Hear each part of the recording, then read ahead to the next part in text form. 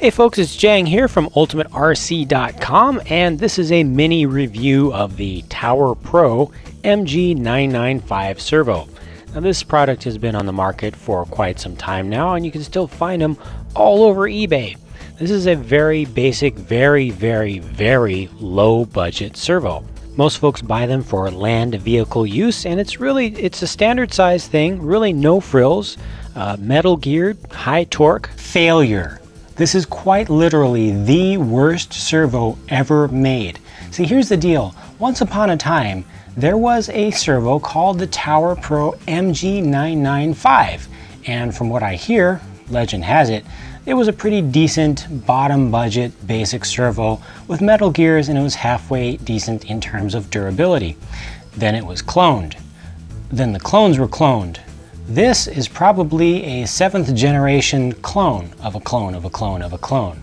You can't even find the real ones anymore, I don't think. There were legal actions that were attempted to stop the cloners from doing what they were doing, but evidently those legal actions failed because you can still get these on eBay, and they are horrible. They're not just slow, they are slower than molasses going uphill on the back of a snail going downhill in the worst winter on record in Siberia. It's not just the transit time that's slow on them. You know, you put it into a car, you can steer from center to full lock in less than a minute. But when you let go of the wheel, it's so slow to return on its own. It does not like to center. It can center if there's absolutely no pressure on it whatsoever, if you're just holding your car in the air and going, yay, it turns, it steers. But put it onto the ground and actually try to move with it. You steer, you let off, and the car continues to turn for a couple of miles. It is just an abomination. The performance is abysmal. Yes, it has metal gears in it, but to what end?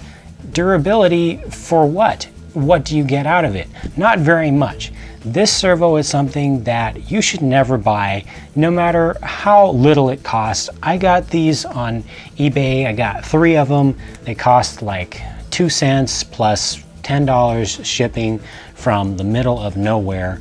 And I've tried my best to just look at them as absolute low-end basic servos. I've tried to put them in progressively slower and slower, lower powered vehicles, box stock Tamiyas with brushed motors in them, Project Jetsam that was powered by ducted fans.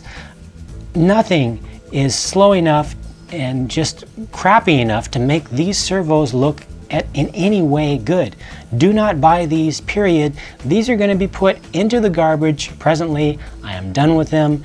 You shouldn't even consider getting them in the first place. And that is that. TowerPro MG995 metal geared high torque failure. Thanks for watching.